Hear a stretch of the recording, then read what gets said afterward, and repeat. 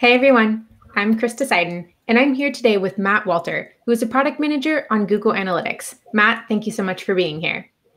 Matt is going to tell us all about an overview of the audience builder in Google Analytics 4 properties. So with that, I'm going to hand it over to Matt, and you can take it away. Thanks so much, Krista. I'm super excited to be here. Let's jump into a couple slides that talk more about the audience builder in Google Analytics 4 properties. So audiences in Google Analytics 4 properties let you segment your users in the ways that are important to your business. You can segment by dimensions, metrics, and events to include practically any subset of your users. As analytics gets new data about users, their audience memberships are reevaluated to ensure they still meet the audience criteria. Now let's talk a little bit about some of the use cases in the audience builder. There are many ways that you can use the audience builder. For example, I can create an audience for reporting purposes in analytics. I could filter analytics reports by an audience as a dimension.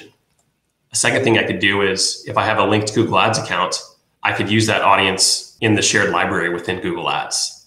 And then I could create an ad campaign and use that audience for targeting in that campaign. Essentially, you can remarket to your existing or previous users, or you could create similar audience to prospect new users as well. Next, there's a feature in Google Analytics 4 properties called audience triggers. And audience triggers let you trigger events when users match the definition of an audience and become members.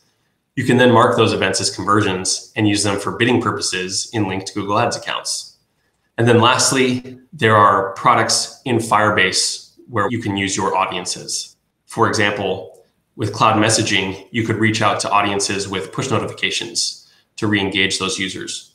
Or with remote config, you could customize or personalize the experience in your app for those users, or run A/B tests against these audiences. Now I'm going to show you a demo of how to actually create an audience inside Google Analytics 4 properties. Now here we are in the Google Analytics 4 demo account, Floodit.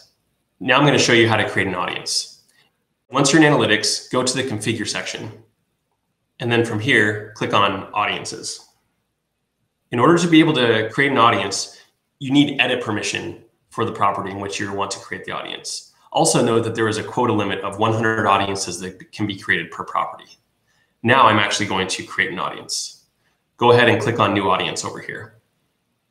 There are two paths here you could take. If you already have an idea of what audience you want to create, you can start from scratch up here at the top by clicking on Create a Custom Audience. Or if you want help from Google, you can come down to the Suggested Audience library and pick a template of different audiences that you could use. For example, here in the template section, if you click on Technology, we'll always want to give our audience a name. So you can give it whatever name you like. And then here are some different criteria I can use for filtering. So say, for example, I care about filtering by a specific platform. So maybe I choose iOS. And then I could maybe take that a step further and say, there's a specific app version or OS version that I care to filter by.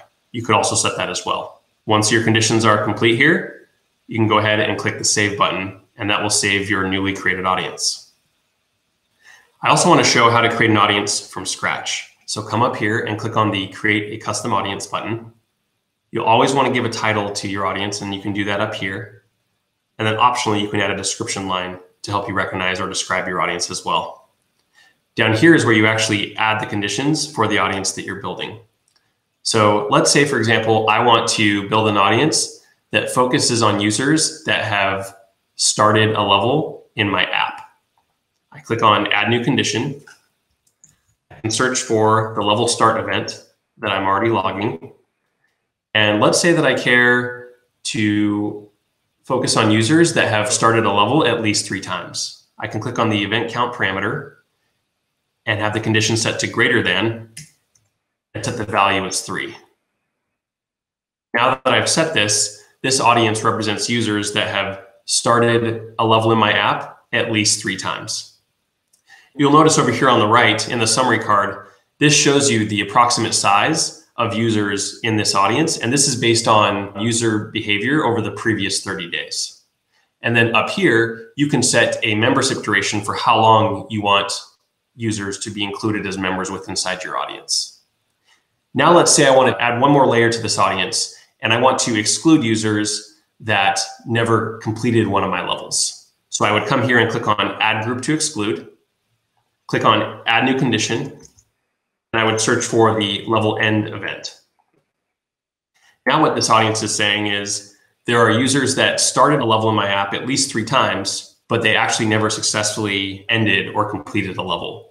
Maybe this represents users that were frustrated or for whatever reason weren't able to complete a level. I could then create this audience and then market to those users via a Google Ads campaign, for example, to encourage them to come back and complete the level or try out the game again.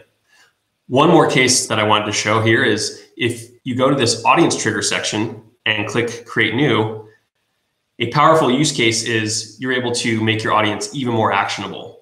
For example, you can extend audiences use cases into bidding in Google Ads. So what audience triggers do is they allow you to create a new event when a user becomes a member of your audience.